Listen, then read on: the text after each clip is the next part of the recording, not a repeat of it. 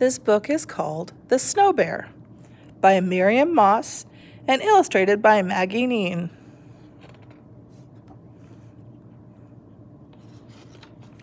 The Snow Bear. Oh, look. Ah. In the silent forest is a clearing where soft snowflakes fall. But listen! There's a patting and pouncing, and a snowdrift shivers. A little white bear bursts into the clearing. He looks left and right, high and low, for his mother. "Mother, where are you?" calls the little white bear. He waits and waits, but she does not come.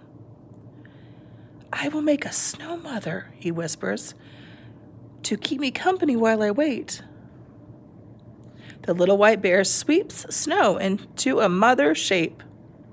But listen, there's snuffling and swishing and a deep crunch of snow, and Mr. Musk Ox shakes his shaggy coat. "Let me help," he says, and he heaves a heavy mound of snow with his strong shoulder.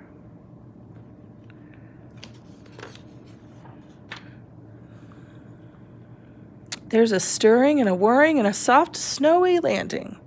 Snow Goose smooths her fine feathers. "Let me help," she says, and she pats down the snow with her wide, webbed feet.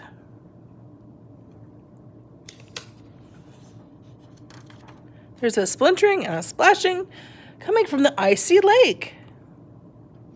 Moose nuzzles the little white cub with his velvet muscle.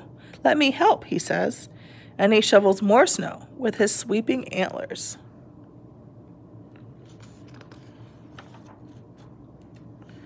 There's a skidding and a sliding and the sound of claws on ice. Fox twitches her frisky whiskers. "Let me help," she says, and she shapes the feet with her quick, curved claws. There's a panting and pawing and a lot of tail wagging. Wolf sniffs the air with his long, sharp nose. "Let me help," he says, and he brushes the fur marks with his big, bushy tail.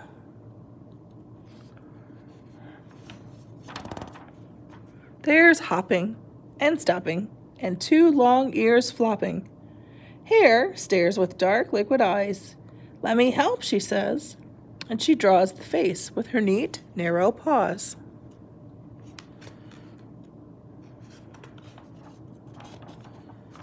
Bear, Hare, and Wolf, Snow Goose, and Moose, Musk Ox, and Fox finish the Snow Bear just as the sun sets and the world is washed in gold. But listen! From the forest, their mothers all call them home. All except for little white bears. "Goodbye," he says sadly as they disappear into the dusk. "Thank you for your help." Darkness settles over the clearing.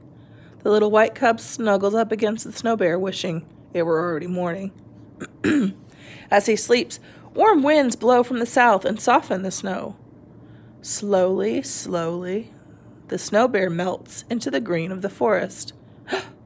But listen, as dawn breaks, who comes sniffling and searching through the trees? Look at that. In the clearing, a new day begins. A familiar scent awakens the little white bear. He blinks sleepily. "It's you," he murmurs, moving closer to his mother's side. "I knew you would find me." It's a sweet story. And that's the end. There's the Snow Goose again.